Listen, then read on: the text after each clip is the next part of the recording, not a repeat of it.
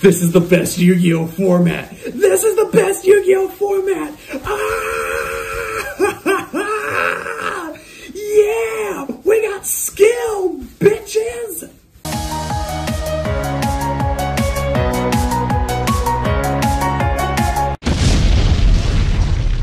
Did that intro make you hard? It made my nipples hard and it made my anus relaxed. So smash the ever-living crap out of that subscribe button so we can get to 800 and eventually 1,000 subscribers. Ladies and gentlemen, that is the whole gang. We got the Ultra Ball right here. We got the Ultra Banana up in my closet where he gets hard and aroused and he hopes that you'll hit that subscribe button. So, you know, a little friendly reminder, even if you don't want to, that's cool, that's cool. I'm just asking that you do because it'd make me a very happy panda bear. So anyways, let's go ahead and talk about a question that a lot of people have been asking me, and that's Avery. Hey, Avery. What's your favorite Yu-Gi-Oh format? What's the best Yu-Gi-Oh format in your mind? Now, for those of you who don't know, I've been playing Yu-Gi-Oh for over 10 years at this point. I played casually with my friends and stuff growing up, being a kid, stuff like that. But I went to my first locals in 2008. And I remember it was about 1 week, one week before they changed the Fusion deck to the Extra deck.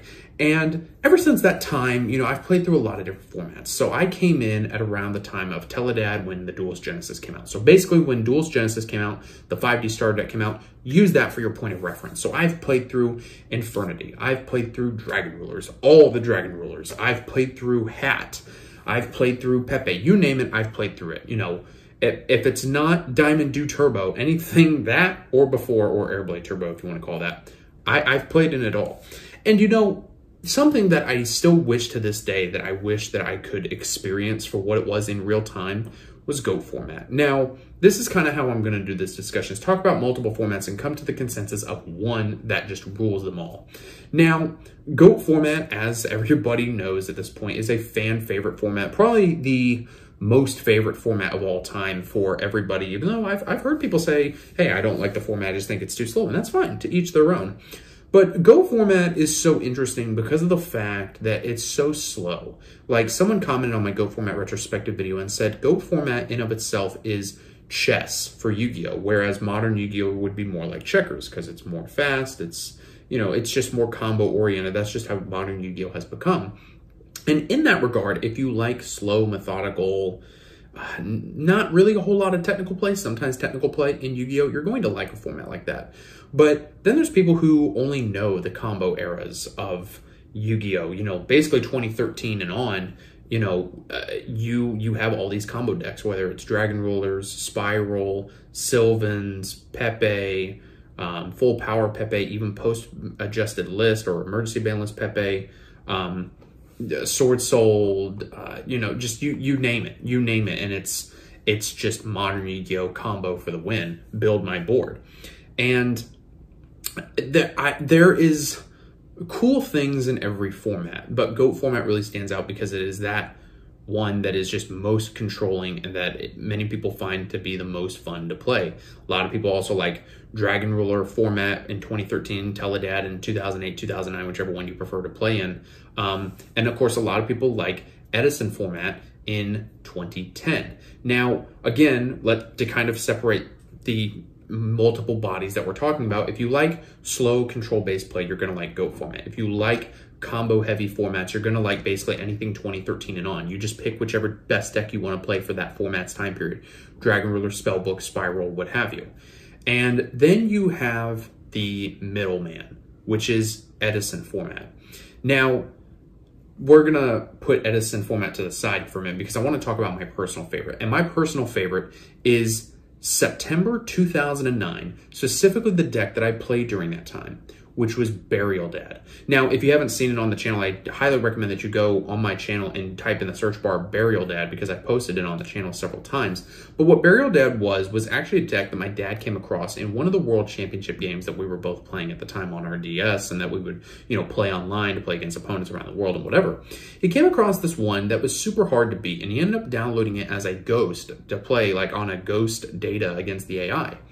And it was a Burial Dad deck where it was called Burial Dad because you ran 3 barrel from the different dimension. You played Zombie Master, Goblin Zombie, Brionic, Dark Arm Dragon, but also 3 Necro Gardener with Mizuki and Plague Spreader. So the opponent tries to attack you with like a Gladiator Beast monster so that they can return it to the deck and get a summon. You just banish the Necro Gardener and negate the attack. Oh, you ran out of Necro Gardeners in your grave? I'm going to go ahead and activate Barrel from the Never Dimension, put all 3 back, and negate another 3 set of attacks.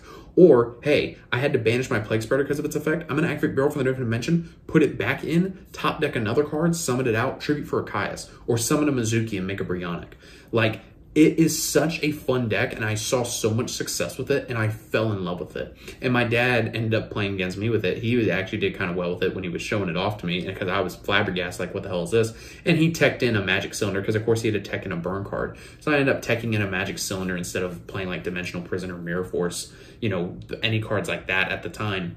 And just killing people with Magic Cylinder sometimes. Like, it was a great time. That is my favorite format of all time. I will always love going to that format. Now, what I think is the best format of all time, out of all of the years I've played Yu-Gi-Oh!, and now that I have more of a sophisticated mindset for Yu-Gi-Oh! And am a much better player than what I was back in the day playing Infernity at full power and what have you, and especially now since I've been playing through a lot of the old Yu-Gi-Oh! DS games, just, you know, to pass the time, nostalgia, and all that fun stuff, I've got to give it to Edison format. And arguably, all of 2010. Now, let me set the stage before you get mad in the comments. You're like, oh no, this is the best format, blah, blah, blah, blah. Because really, it's subjective. Everybody has their own format. Everybody has an opinion like everybody has an anus. That should be relaxed while you're liking the video and subbing. So, allow me to explain. Edison format was a time where there wasn't a whole lot of competitive events. However, the top decks at the time weren't all that solidified because the format was so short before we got another balance and before we got events and things like that.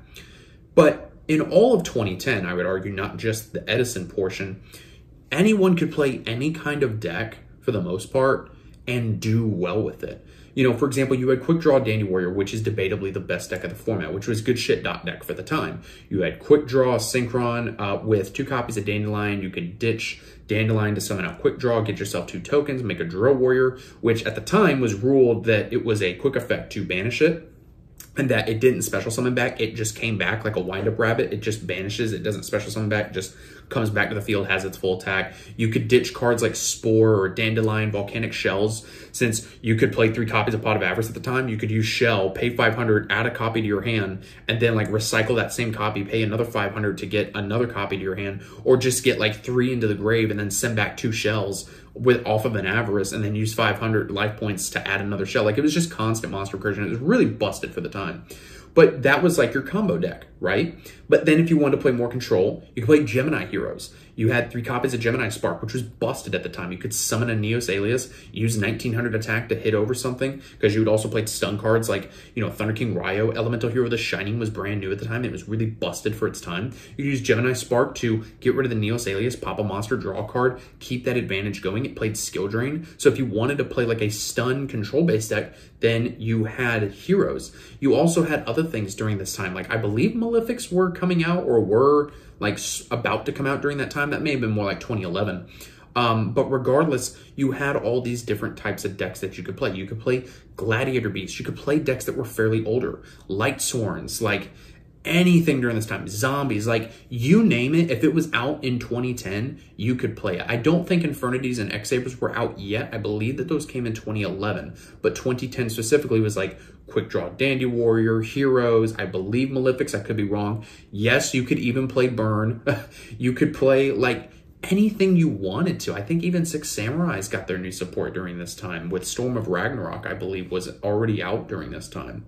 So I feel that Edison really did a good job at combining every single aspect of Yu-Gi-Oh! And putting it together in one format that a lot of people to this day really enjoy, just because of the litter of picks that you have in the format. You want to play control, you can play whatever kind of control deck you want. You want to play Burn, you can play Burn. I'm looking at you, Tavros Blissum.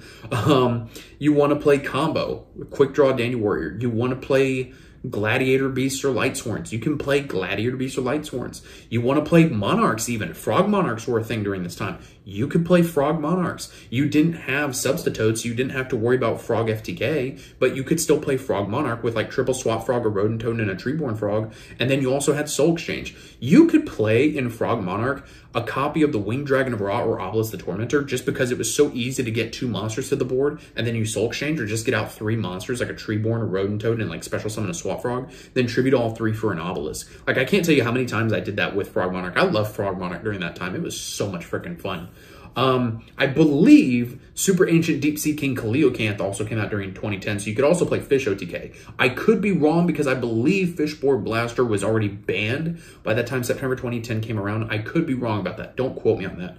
But the point that I'm trying to make is, even whether those decks were out or not, whether they came out in 2011 or in 2010, you had all these different kinds of decks that could easily compete against one another, and there was no clear best decks of the format. Like, you look at the format right now and you say, okay, Branded and Sword Soul are the best decks. Like, those are the decks that you're trying to beat with whatever deck you're playing. Punk, Adventure Theory on the deck, it's same thing, right? That you have the concrete top decks of the format. Whereas in Edison, you don't have that. And you have so many different decks out in the playing field that you can play and do well with. So overall, the best format of all time when Yu-Gi-Oh! Was at its peak, Edison format, in my mind. I really didn't like Dragon Ruler format. I really didn't like all those other formats. September 2009 is my personal favorite. Granted, that's got its problems because Frog FTK is a thing in that format. But then just the golden age of Yu-Gi-Oh! Is Edison format. You didn't just have combo where you were forced to playing synchros. You could play a whole slew of different things that you wanted to, and had a great time with it too. So guys, please let me know down in the comments, do you like these long discussion videos? I mean, we're going on almost 12 minutes here, I think, unless in post-production I get it down lower. But guys, thank you so much for watching, and I will see you in the next video.